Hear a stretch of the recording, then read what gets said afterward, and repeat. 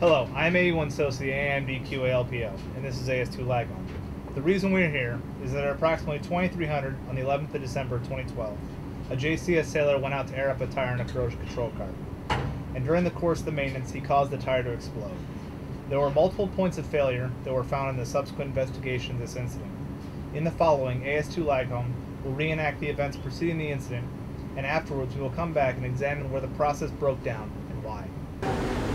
Oh man, I'm bored, man. I can't wait to get to the sandbox. This cruise is killing me. I wish I had something to do.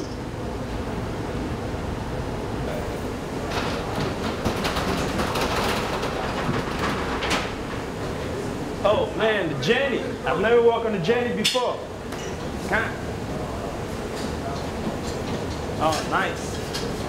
What's wrong with the Jenny? What's wrong with the Jenny? The tire blow. Oh man. Alright, let's do this. Hey, we got a CC cart with a low tire on it. Where's it at? Hangar Bay 1. Alright, we'll get on it. Alright. Oh man, this Go!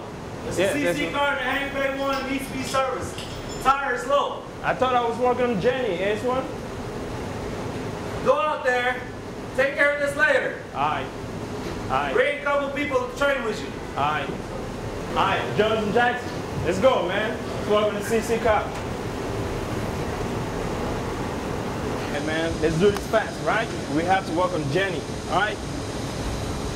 Alright, I want you to get the publication and you the inflatable kit. Let's go. They should run, right?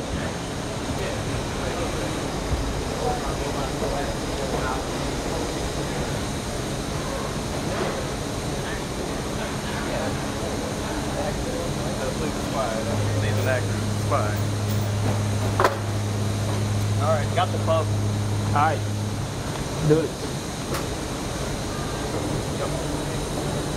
Alright, let's do this.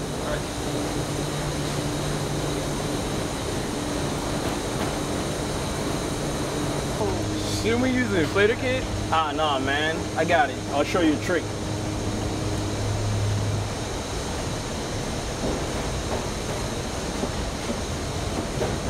Hold it.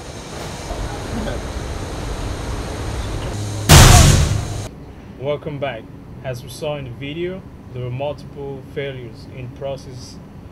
The publication and the regulator were both present, but neither were used. The maintenance person also ignored basic tire safety precautions while performing the maintenance. This incident was quite serious. The sailor suffered an open fracture to his right hand, and had it not been for the bar covering the tire of the corrosion control cart being between him and the tire, the incident could have been much worse. The root causes of this were twofold. First was the false sense of urgency. The sailor in this case wanted to work on the Jenny unit in the shop, and as a result, he rushed a simple tire job. The other cause was complacency. He was not using the publications or the proper equipment because it was something he was comfortable doing and had done many times. This incident demonstrates the need to remain vigilant in our working environment, the need to properly supervise our personnel.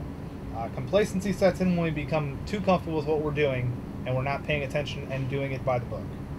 Thank you for your time.